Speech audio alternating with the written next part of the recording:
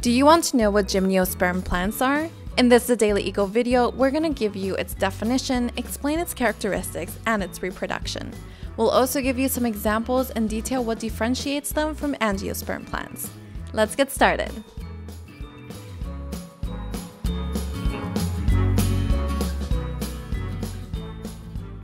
What are gymnosperm plants?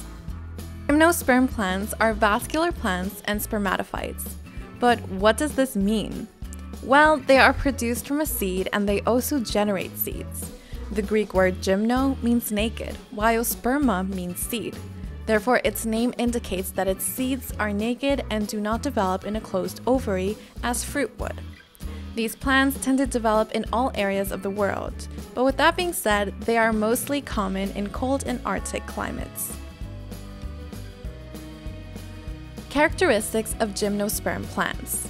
They are really old since they date back to the end of the Carboniferous period. They have vascular tissues that allow them to distribute water and other resources from their roots to their leaves. They produce a seed that does not develop in an ovary. They are woody plants with an arboreal appearance, and they have stems, leaves, roots, and seeds. They are generally plants without flowers or fruits. And they can form cones that generate fertile leaves.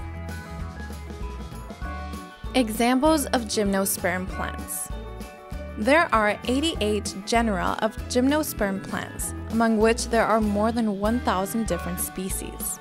Some examples are the following. Pinophytas, also known as conifers, are the most important group of gymnosperms that includes around 600 species of woody plants. They are evergreen and have deciduous leaves, generally needle-shaped such as pines. Cycadophytas, also known as cycads. These are plants similar to palm trees that grow in regions with tropical and subtropical climate. Ginkgophytas, which includes several extinct species and one that is still living. That's the Ginkgo biloba, a deciduous tree that is characterized by its fan-shaped leaves. And ctenotyphes. These plants have short stems and long scaly leaves that form vines or small shrubs. Also, did you know that the largest tree in the world is a redwood, which belongs to the group of gymnosperms? Before we continue, let's put you to the test. How tall do you think this tree is? 95 meters tall? 105 meters tall? Or 115 meters tall? The correct answer is C. The tallest tree in the world, called Hyperion, is exactly 115.55 meters tall, which is 179.1 feet tall. Isn't that incredible? How do they reproduce?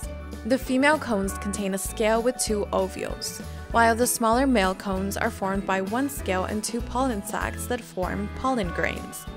Both the pollen grains and the ovules are called gametes because they're the reproductive cells. Reproduction begins when the wind carries the pollen grains to the female flowers, and the pollen tube penetrates to the ovule so that the gametes fuse together and give rise to the zygotes. After fertilization, the seed is formed and the female inflorescence transforms into a cone. After a while, this cone opens and releases the seeds that will form new plants when they fall on the ground. Together, both the pollination and the fertilization are a slow progress that can take even more than a year. In addition, the maturation of the seeds can take up to 3 years. Differences between gymnosperms and angiosperms.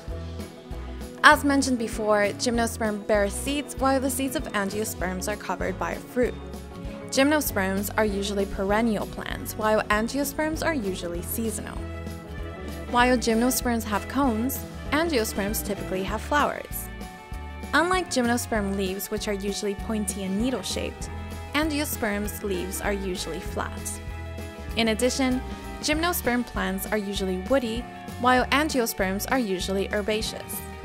Some examples of angiosperm plants are orange trees, sunflowers, lilies, and birch trees. Let us know in the comments below if you would like us to also make a video about angiosperm plants. And we'll see you in the next video.